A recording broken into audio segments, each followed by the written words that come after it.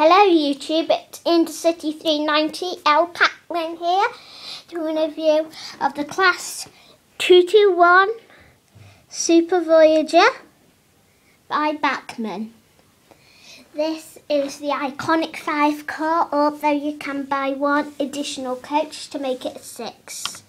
I'm just going to show you 2 as they're pretty much identical, so please bear with me for 1 minute. Now, first of all, I'm going to show you the Coach G, I think. Just excuse that bell for 1 minute. Nicely detailed drive-through door there for Tri-T coupling. Good detail on doors. Very good disabled sign as it is. First class. You can actually see through the windows there.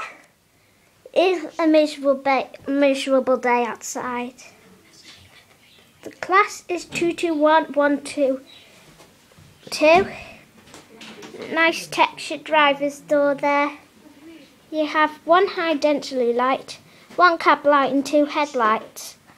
2 red ones goes away. Okay, let's find the other. Coach, and then we're ready to review again.